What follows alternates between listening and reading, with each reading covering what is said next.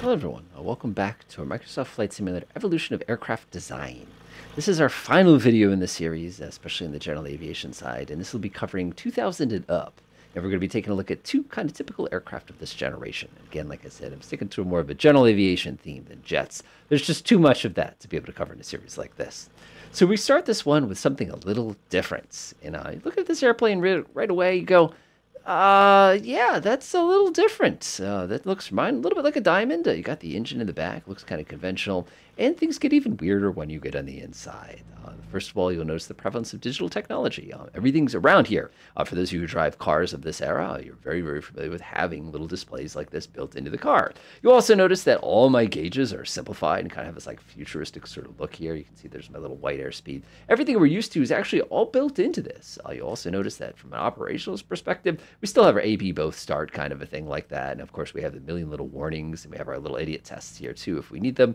Like when you push this, everything turns red. I love the fact that they're just click, click, click, click buttons. And again, a lot of things came out of cars. You also see we've got this really aggressive stitched leather and everything like that. It's very different. So when we take a look at our wings, which we've been observing, you'll see again the prevalence of those composite materials as opposed to using a conventional metal in order to make it a little bit better. These actually fold up. It's actually kind of cool. And you'll also see we still have a lot of aerodynamic innovations. We have a little dog's tooth right here. We have these nice flush flaps when we need to utilize them. And the reason I wanted to start with this airplane was to just see how much of the pilot experience has changed. So I'm going to go ahead and now give this thing full power. Again, we have a relatively small engine here. Notice we have an airspeed indicator that indicates from 0, something that's very different.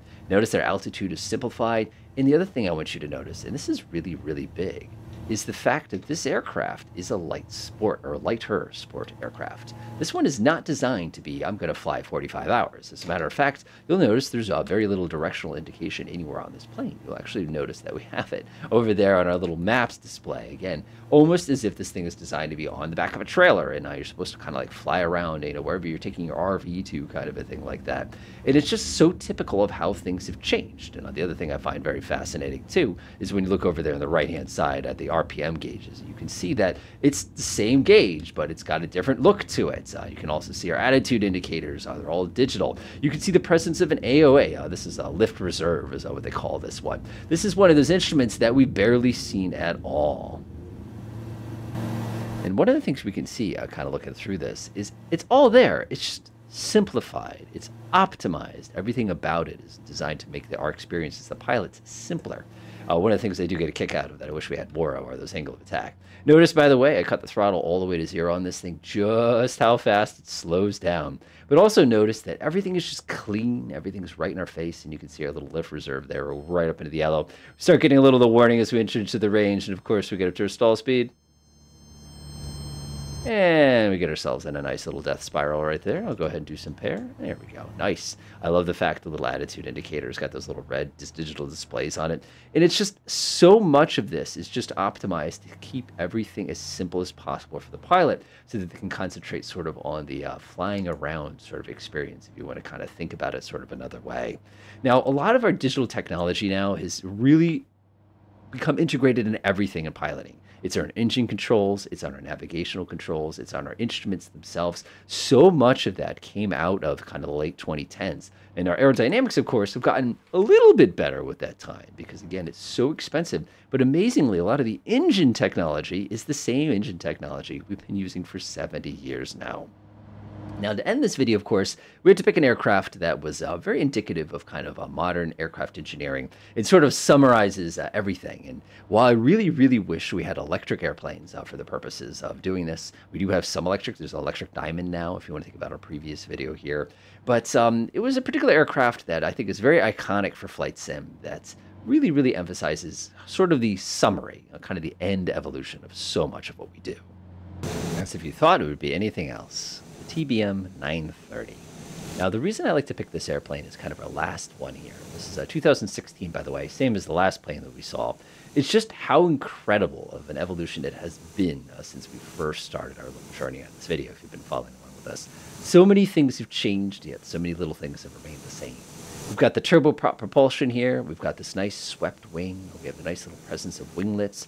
The materials themselves are very, very solid. When I take a look out the window here, you can see our wings are beautifully smooth. We have weather radar capability. We have anti-icing boots mounted to this. Our whole entire back end of the plane is one gigantic flap that's all digitally controlled. We have the presence of these little wing strakes on there. The interior of this is optimized for everything for passenger comfort. When I go ahead and get my seats here, if I can manage to float back here, you'll notice I have leg room here. I can pop up a little table to sit. You'll notice the passengers not only have oxygen, but the passengers are experiencing a pressurized cabin. Yes, there were pressurized cabins in general aviation planes up until this point, but this is one of the few times. Notice digitally above our heads, everything is massively simplified. It's just simple little switches. This has got left and right fuel tanks. It automatically switches them for you. Notice our power is a single lever. We have an emergency, of course, but there's no propeller control anymore. That's been eliminated. Our flaps have a simple, there's no degrees here. It's either it's takeoff or it's landing or it's no flaps. You'll notice our controls and our displays are completely digital now. You'll notice we have the ability to come over here and select certain options. We have separate control panels for different components. You know, if I want to go to the MFD and I want to switch to my weather mode, I can quickly switch between the different radar and navigational modes. Everything is here. I have the presence of an automatic pilot with all the modes you could ever want on here. I have vertical navigation. I have lateral navigation. And what's even more incredible is just how refined everything about the handling of this plane is. And again, I'm not saying this is the ultimate GA plane. I'm saying this is kind of where we're going. This is sort of where the technology has taken us up to this point. I still give it full power. The plane's nose still pulls to the left. Some things never change, as they say. And of course, we still have to wait till we get to our appropriate speed. But when I pull the nose up, it's like just lifting a feather. And then I gently press the pops up control. I bring up my gear, release just a little bit of right rudder there again, a little bit of right foot, just like we did in the first few planes. And this thing just powers up. I gently bring up my flaps, and we just go flying up. You know, may angels guide me to the sky above kind of thing, just to give you an idea of the difference here. I have enough information on those displays to fill up every aeronautical manual ever in the 1930s and 1940s. And they're all right there. All I have to do is reach down, press a couple buttons. Oh, wait, I'm climbing. I'll turn on the automatic pilot. Well, that was convenient. Man, I would have had to work. You know what? We might as well make it go to the north while I'm doing that as well. Everything is handled by a digital computer here. All my engine controls, it all is designed to prevent me from overspeeding anything. If there's a warning, it immediately gives me a little heads up so I, as the pilot, can make the corrective action. It even gives me recommendations to that effect. You know, as I'm climbing up and drop to 90% torque, it's reminding me that the inertial separator's on. I can go ahead and click that sucker off real quickly there. I can reset my master warning, and I'll go ahead and pull the throttle back even more. We're a little hot there. And you can see how everything is just conveniently there. It notifies you, gives you a nice gentle tone to say maybe you're being a little rough with something. Our navigational radios, all customizable. I can turn on traffic. There's devices that will tell me where other traffic is around me. I can easily hear the person behind me because there's soundproofing in here. I even have the ability to pressurize the plane. That's what that little thing is, just reminding me that's locked. Of course, we have emergency masks here if we need to throw those on quickly in a real emergency that we get depressurization. Everything is here. There's emergency and automatic backup systems that will kick in automatically if something goes wrong.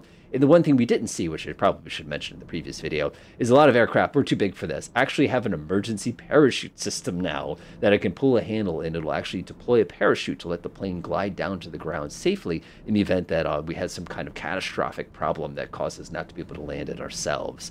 But all of this is at your disposal and fingertips. The only thing I have to do with this plane is get it started, and started it just has a switch. There's no drama, there's no oil leaking everywhere. You know, the sound level is significantly improved. The aerodynamics are incredible. And if I just were to sit here and press the Alt button here and go ahead and level this plane off, the acceleration that this aircraft produces compared to everything we have ever experienced so far in our journey is staggering. We took that 1960s turboprop, yeah, that one, and we wrapped it around something very aerodynamic. We threw in all these beautiful digital displays that are very easy to access and very easy to control. Everything is very smooth and easy. I think this is a little bit chunky from a yoke's perspective here. I love how the nose trim is like a knob. Isn't that incredible? All this is automatic, and I'm just letting the aircraft accelerate, and there's 200 knots. Now, if you remember back to our 1940s video, we took a look at our friend the P-38 and how much work it was to try to get there with those two massive engines clawing at the air. And here we are in just a casual single engine plane with just 6 seats, ripping along with all this stuff accessible to us. So we have Bluetooth music on this one, by the way. We could get Sirius, so we could get weather beamed down into the airplane directly so we can see what's going around us. All that is accessible to a single pilot, when everything we saw leading up to this point was basically all those things that you had to do and worry about are now just done, or they're there immediately accessible.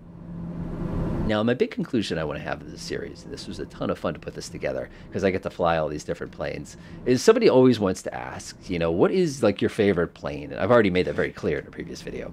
But the key thing here is that it's not so much the airplane. It's, kind of what it represents and what it achieves. These planes are wonderful, wonderful planes because of how safe they are, how easy they are to navigate. I can literally push 2 buttons and go anywhere on Earth. Just like that. You know how much work that would have been as a pilot? I can have access to weather. My passengers are warm. They can breathe at high altitudes. All my materials are perfect. We're aerodynamic. We're more fuel efficient based on how fast I'm going. All those things are just there. And in a few years, of course, as the technology evolves, you're going to see electric aircraft. You're going to see hydrogen aircraft. Aerodynamics are going to get a little bit better. But the one thing that has kind of gone away, and this is going to be my little soapbox here, sorry everybody, is the affordability. It is so expensive. Unless you're going to be an airline pilot or an air taxi or some kind of commercial pilot, you're probably never going to get the experience of owning one of these airplanes or even being able to sit inside of one of these because of what all this technology has done. But it's all kind of one of those elements it's kind of a balance. It's kind of a balance. Air travel is more accessible now than it has ever been in human history because of airliners and things like that. But that sort of, sitting there with the angry propeller blowing oil in your face kind of experience has kind of gone away, giving way to this sort of technological wonder masterpiece that almost puts all that experience aside so that we could just concentrate on getting to the destination safely. Enjoy.